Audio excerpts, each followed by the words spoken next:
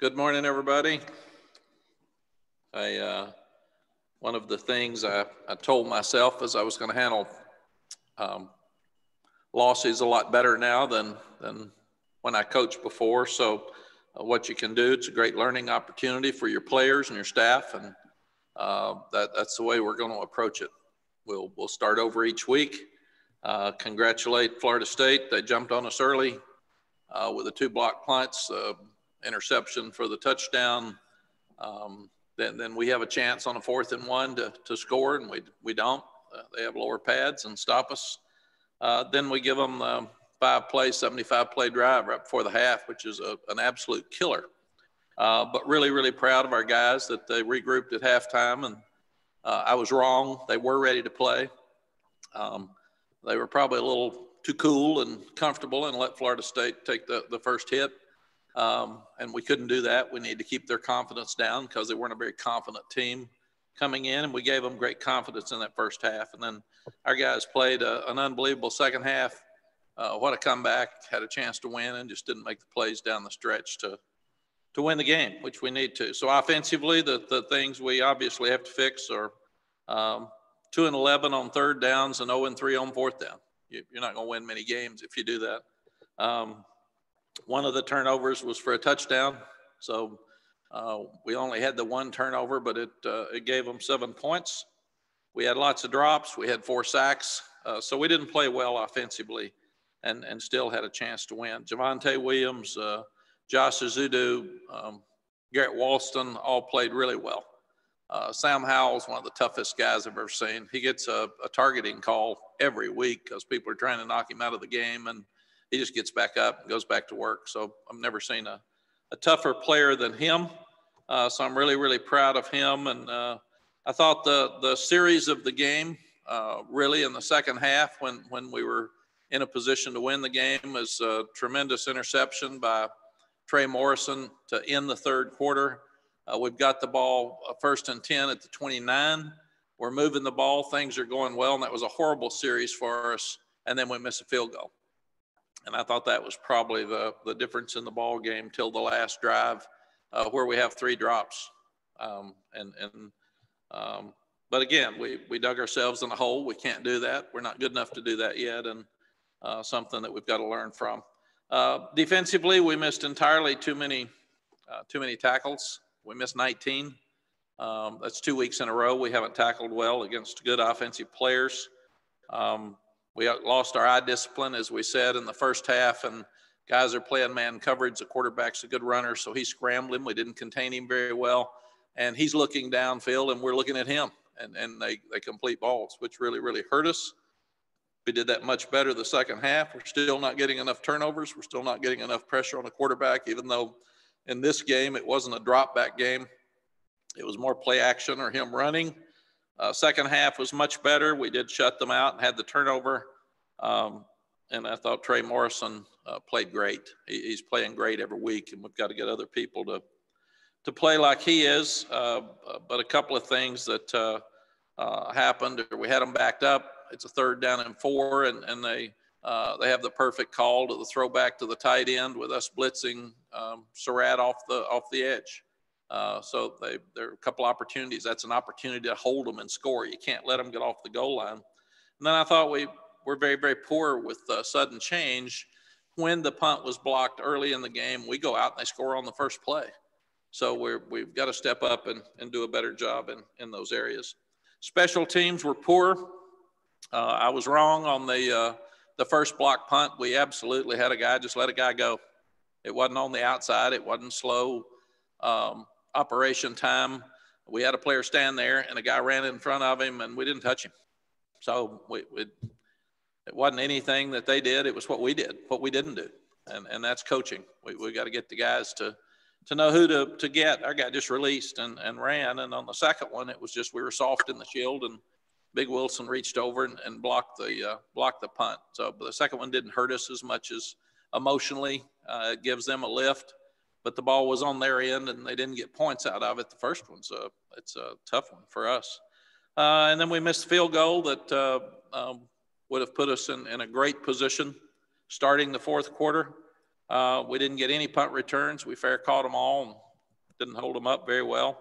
And Jonathan Kim continues to kick the ball out of the end zone. That's the only thing we did good on special teams. Officials in the game, I do think that in college football, and I've thought this for a number of years, we ought to have a right for the official with the review, if he sees something that's flagrant, whether it's a player taking an act against another player that he shouldn't, that's missed by the officials, or if there's a game-changing play and the officials just absolutely miss it, I think that guy upstairs should have the right to call down and say that that was holding, that was pass interference, or this young man should be kicked out of the game because of an action. I've always felt that way, and I believe it now. People say, well, it'll slow the game down too much. It won't, because it's only on game-changing plays that officials missed, and they're human. And the human error is going to cost some guys opportunities. So that's something I'd like to see in college football. As far as our top 5 rating, we're ahead of schedule as a team. Our recruiting's going really well. We're playing hard, but we weren't the top 5 team in the country. Now, part of that was because the Big Ten wasn't playing yet. Part of it's because we'd won 2 or 3 games, but I didn't think we handled it well. I thought we were a little comfortable at Florida State instead of confident, and we got hit right in the mouth, and thank goodness we responded to it and came back and still had a chance to win. But I felt like it was a little bit like our response at Wake Forest last year after we'd beaten South Carolina and Miami. We walked in a little cool and then got hit right in the mouth and had to stop that surge and then respond back the second half. And that's something that we've got to do. We've got to learn how to handle that. But really, really proud of the coaches at halftime and the players of their response and the way that they came back and fought. And we've got to make sure that we do not let one game beat us twice. And that's really, really important as coaches. Fans that are going to gripe, the fans that were griping after the 3 wins gripe more when you lose. That's just it. That's who they are. So players have to understand that. Fans that love their team and die with them are going to be disappointed like we are, but they're going to pick them back up and go back to work. And hey, let's get after NC State. So players have to learn what fan bases are. And that's the same everywhere in the country. So it's just, it's part of it. We've raised expectations. So with that, you have more people that are voicing opinions. We have a month of rival games, which is really, really unusual. We've got NC State at home. We go to Virginia. And then we've got at Duke, and then we've got Wake Forest here. So it'll be really interesting to see if our coaches and our players can get everybody up at the height of their emotion for 4 straight weeks before we get a weekend off, because that's really hard to do. And I do know today those 4 teams are going to play hard against us. So we've got to see if we're ready with our program to play hard against them. Devin Leary, the quarterback at NC State, hurt his leg. He's playing really, really well. We want to hate to see anybody get hurt. These young people that are playing college football are really special, and even more this year with COVID, for them to be out there and working. And so we want to wish Devin the best and hope he has a full and speedy recovery. I think I got out of coaching before because I couldn't handle losing. I hated to see kids get hurt because it was out of their control and they were working so hard. And then when a kid got in trouble and changed their lives over some stupid act, it just really, really bothered me. So those are things that are really, really difficult for coaches handling the young people. NC State's doing really well. I think we've been overrated. I think they've been underrated. They're 4-1. They're on offense. Tim Beck's come in. He was at Nebraska, Ohio State, and I knew him at Texas. And he's done a really good job with their offense. They're physical up front. They're running the ball. They've got 2 outstanding backs. They've got a 6'5" tight end, 6'7". Let's see. Angeline is 6'7", 250, transfer from USC, and he's really, really good. Hockman will be the quarterback probably, and he's a transfer from FSU. They've got tall receivers, so they're doing a great job running the ball and using play action on their offense. And defensively, Dave hired Tony Gibson, who a lot of our guys know from West Virginia. He's running a 3-man front. They're really, really aggressive. They've had 3 of the best goal line stands I've ever seen. One at Pitt, one against Virginia, and one last week against Duke. So they're playing really, really aggressive on defense. McNeil's a 320-pound guy that's on the nose. You got to be strong up the middle. Peyton Wilson and Isaiah Moore are 2 of the best linebackers, probably the 2 best linebackers we've played as a group together. So those guys are really aggressive and should be a tough ball game. And they blocked 2 punts, one against Virginia and one against Duke, so they'll sure be excited about seeing us punt.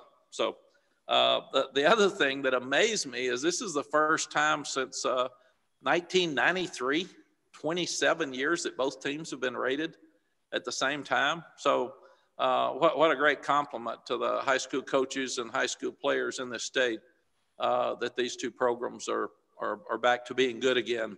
And it just highlights high school football in this state. And that's really cool. Questions? All right, thanks, Coach, for getting us started here. Group, if you have a question, please use the raise hand function here, and we will get to you. Our first question comes from CL Brown. So CL, please go ahead. All right, Coach, you kind of mentioned the stretch coming up and how it will be emotionally on the players. What is your approach to kind of managing, coming off of big wins or in this case, coming off a loss and still having to have high emotions getting ready for an opponent that's going to be ready for you? CL, it's easy to say and it's hard to do. We tell them you've got 24 hours to get rid of the previous game, win or lose. And that's like I said, it's easy to do, but it's easy to say, but hard to do. Don't let a tough loss beat you twice, but don't let a great win beat you the next week. And I did think I was wrong after the game. We played hard in the first half. We didn't play good. And so to do that, what you've got to do is you've got to win games on Tuesday and Wednesday. I got mad at our offense because we were going against our defense in a live drill on Wednesday, and our offense looked really soft to me. And that's the way we look sometimes during the first half, and that was Wednesday. So I told the guys yesterday, you win or lose games on Tuesday, Wednesday, and Thursday. That's when you have to prepare, and you have to have an edge every day, and you have to be 100% in practice.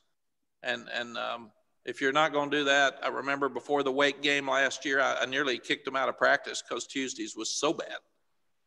So we've got to learn to be who we are, and make sure that we're that every day. And then the games are just the games. The games should be easier than practice, but we've got to go back and establish that this week.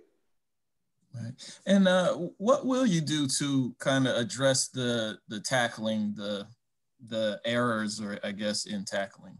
All you do is same thing with special teams, same things with the 4 sacks, same things with the drops, is you go back and emphasize all of those things every day in practice. We do tackling drills every day, time after time. We do turnover drills every day. And all you can do is continue to work and do them and hope that it gets better. Thanks, Coach. Thank you. Okay, Aaron Baird, go ahead. Hey, Mack, CL's question sort of feeds into mine a little bit when you talked about being comfortable as opposed to, handling that situation well at Florida State. You said you didn't like the way some things went with practice. Is that something that you have a pretty good sense of during the week all the way up, or about the idea of whether they're handling it well or they're playing comfortable, as you said, or is that something that really more shows itself on game day? Yeah, I think you can see it during the week. What they do in practice is what they do in the game and how they play. And I was concerned. I was concerned about the first night game. I was concerned about us sitting around all day waiting. I even told them in pregame, if you don't feel the edge, if you don't feel like you're ready to go take a cold shower and wake up. Let's go. But I think, again, we're learning. We haven't been 5 in the country. We haven't been rated in years. So all this is new. And with social media, they're seeing how good they are every minute of every day. And it's hard for me to sit there and tell them, you're not this good. Come on, man. Let's wake up, because you want them to have confidence. And I told them, you're only as good as you play. So if you are the 5th best team in the country and you want to stay there, play better than your opponent Saturday. And I told them yesterday, we obviously don't deserve to stay up in the ratings because we didn't play well enough. And then I told them, I thought we lost this game on Wednesday, and our offense was just about perfect 2 weeks ago. I mean, against Virginia Tech, we dropped 3 passes, and that's it. There nothing else you could say. When that happens in a new program like ours, most of the time they don't come back and play well the next week because they don't have to work as hard because we got this thing, man. We're there. This is done. We're cool. We're better than everybody else. And that's not the case. We have to play with full energy and as good as we can play every week to have a chance to win. We have to.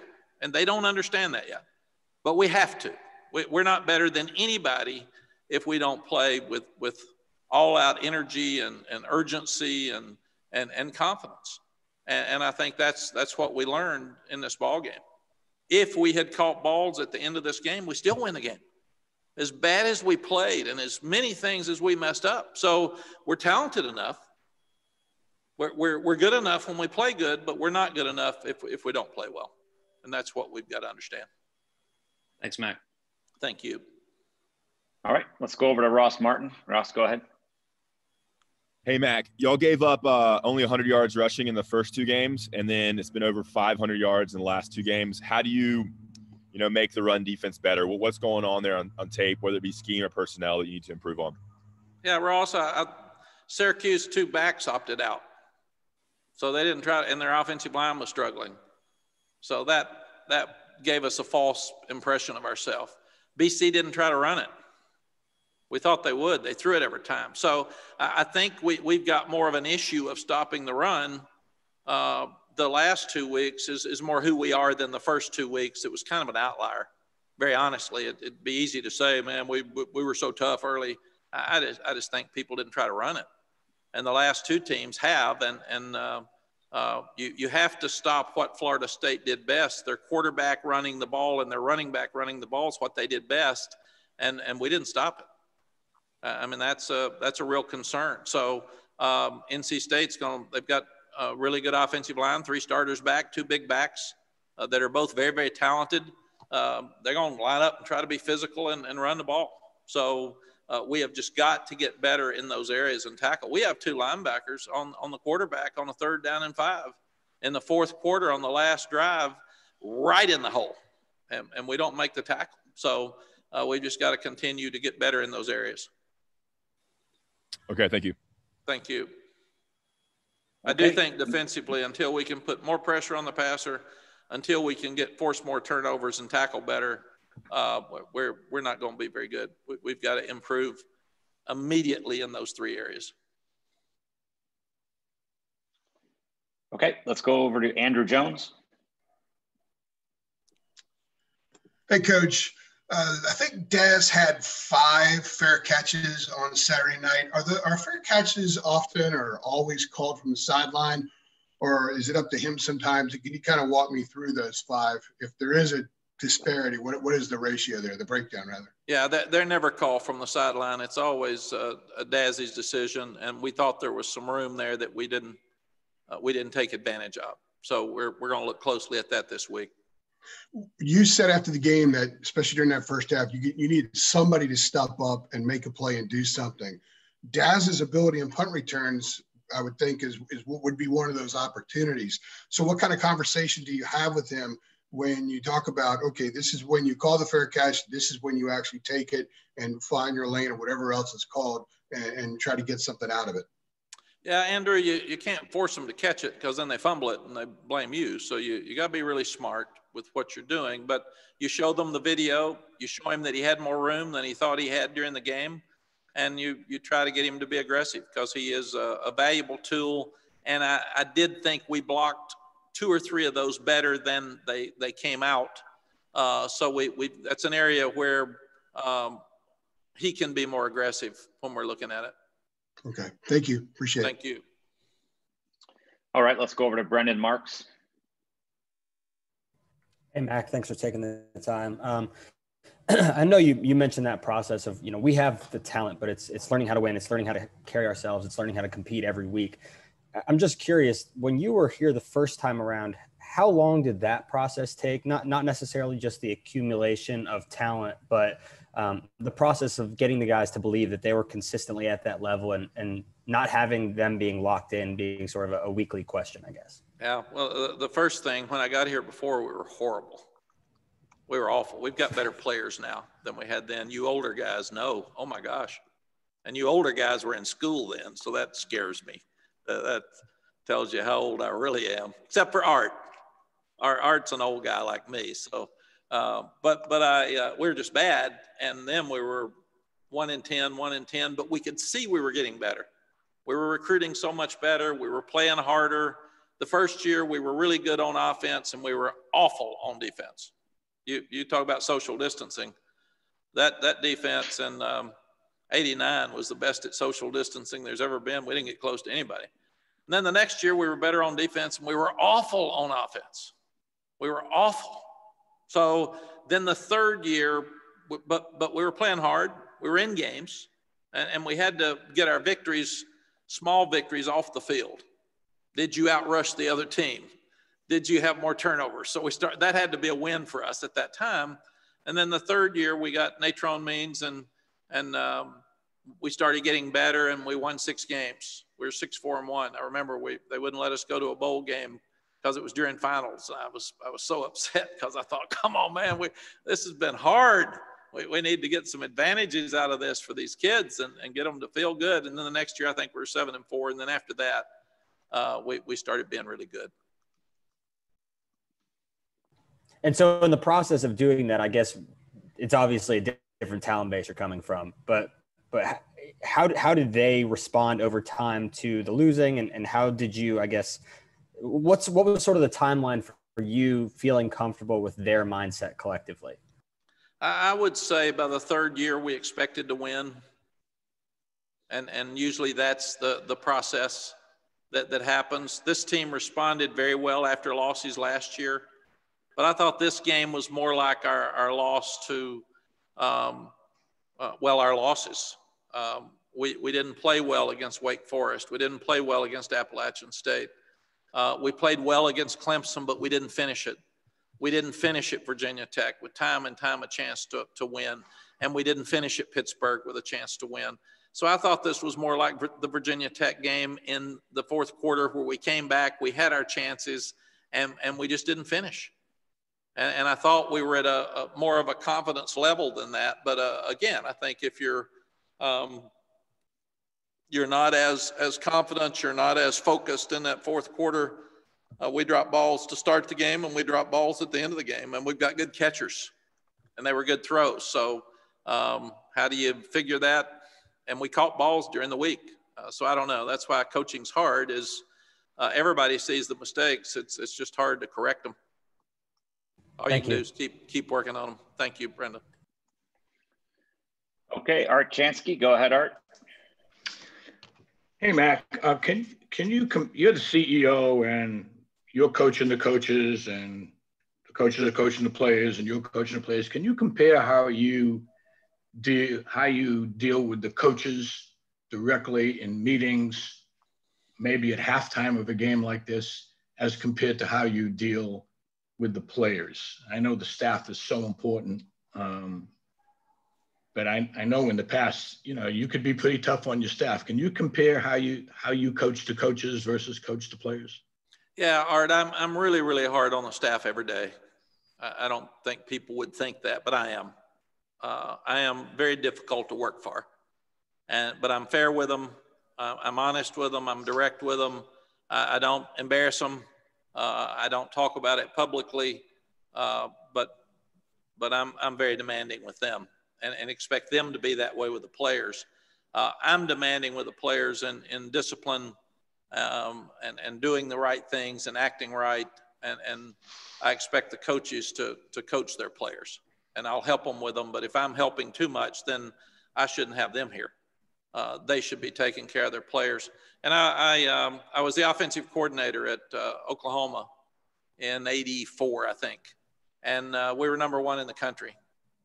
And we were playing at Kansas, and we had lost our first 2 quarterbacks. And there was a young quarterback we were redshirting named Troy Aikman. It was like the 7th game of the year, and he was pretty good, but he hadn't played any.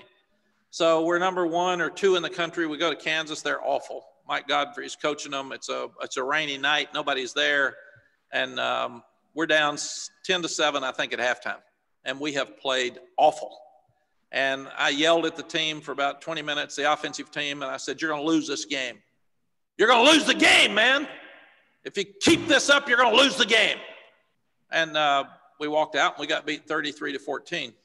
So we get on the plane going home, and I'm sitting next to Coach Switzer, which you shouldn't do, but it probably was by design. Somebody put me next to him, and I said, "Coach, I'm really sorry. We're number 1 in the country. We blew it. We lost the game." And he said, "Yeah, but, you know, you lose your first 2 quarterbacks. It's probably going to happen. But let me tell you something. Those players have great respect for you. And you told them that they were going to lose 3 different times. I heard you. And you convinced them they were going to lose, and they listened to you. So don't ever do that again." So we're playing Kansas State the next week. We're down 7-3 at halftime. We're ahead 7-3. They're awful. And he grabs me leaving the field, and he says, "Hey, best team wins the longer this game goes, right?" I said, "Yes, sir, I got it." So we won 43-7 or 43-3, whatever the score was. So we're at Texas. We're down to Oklahoma State 35-15 at halftime. And I felt just like that the other night. And I had Coach Switzer on my shoulder saying, when things are really bad, be positive. You got to pick everybody up. You don't want to beat them down when they're beaten down. That's when there's blowouts. So what I told the coaches is here's I always ask them, "Phil, what do you got? Jay, what do you think? What do you see?" Because I want to know what they see and what they feel. And then I said, "Okay, we're going to have the biggest comeback in the history of North Carolina football, but you got to convince them. You got to show them how. And here are the reasons we're going to do that." And then with the team, you say, "Hey, didn't play well. First half, didn't make plays." Give them credit. They jumped on us. We had too many mistakes, but we're going to win the game. But we got to start now. You got to start now, and you got to get this thing done. And we came back and beat Oklahoma State that day, 56-35. And I really thought that was going to happen the other night. And that's why I was so disappointed at the end, because we had everything set perfectly on the last drive to win the game. And we just didn't do it. So that's the next step we got to take in our program, or the next steps. Number 1, we can't be comfortable when things are good. That's when, as coaches, we have to keep them on edge. Because when you get relaxed, they're relaxed. When you think things are okay in college sports, that's when you're in trouble. You can't. Now, when you're as talented as a Clemson, like we were at Texas, you can play a bad game and still win. We can't. We can't. We've got to play hard and play well every week. And then the second part of that is have the confidence to know that you're going to win the game, and here's how you're going to win the game. When Trey Morrison intercepted the ball, I knew we were going to win the game. And we didn't score. A great team scores there. We go get points, and we go up. And then the momentum completely shifts, and you take over the fourth quarter, which we've been so dominant in. And we were not dominant offensively in the fourth quarter on Saturday, and that's disappointing. One follow-up. You came out of that halftime and went on TV and said, "We have the chance to make the greatest comeback in Carolina football history." Where did you get that nugget? Someone, Jeremy or Mark, had to tell you that. I mean, you didn't know that, did you? No, I just knew it was going to be the biggest in my life at North Carolina. So I didn't know that it was the biggest. And very honestly, I wasn't thinking about nuggets at that time. In fact, Molly McGrath and I worked together at ESPN, and she's a dear friend, and she looked at me like, "Really? Oh my gosh, how embarrassing for you to say that." So I talked to her later on Sunday, and I said, "You looked a little surprised when I said that." She said, "I was shocked the way you had played the first half." I said, "Well, that's if I don't believe it, they can't believe it." And that's what we have to do. I mean, they've got to know that I believe 100% that we can come back and win this game down 31-7. And that's what hurt so bad with the 5-play drive. 24-7, I thought we were okay. We had stunk. We were the best team. We were going to come back and win for sure. 31-7. Come on, man. 5-play drive to score to end the half. That put us in an awful spot. And that's what that last 5 minutes is so important. They scored 21 points in the last 5 minutes of the half. And we still had a chance to win. So we've got a lot of great things out there for us. We got to coach better and we got to play better. So you didn't know for sure that Bill Dooley and 3 yards on the cloud of dust didn't come back from 27-point down in some game? No, I had no clue. You assume that. That just came out of my mouth. You all will understand. Don't ever believe anything I say at halftime or after the game because I'm clueless. I'm all over the place. I'm so wound up. And like I walked in and said, hey, those guys, they didn't play. We didn't play good. We weren't ready to play. That's not true. I'm watching the video on the way home on the plane, and they're busting their tail and they're trying. We just messed things up. So I'm sitting there wanting to call you all and say, hey, I was wrong. And then I say, it must have been slow time on our punt because that's the information I got. It must have been outside our operation slow. It wasn't. We stood there and a guy ran right by us and blocked the punt. We just invited him. So we can't do those things. But I've got a bad seat. I'm down there at field level, so sometimes I don't see everything. And that's why those post games are hard, because you really don't have a lot of information. And it sounds like coach speak when you say, well, I don't know. I'm not sure. Really, you're not. You all had a better seat than I did. Thanks, and man. you get now you get the advantage of the analyst saying, here's exactly what happened in slow motion. I don't get that till I get on the plane, and then I get it. So I'm kind of lost. Thank you. Thanks, Coach. We really appreciate your time today. Okay, thank you all. Have a great week.